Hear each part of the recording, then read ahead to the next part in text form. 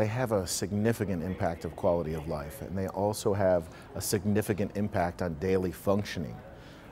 One cannot simply do what they did before the cancer diagnosis, and depending on how severe those symptoms are, it could be where you need help constantly throughout the day.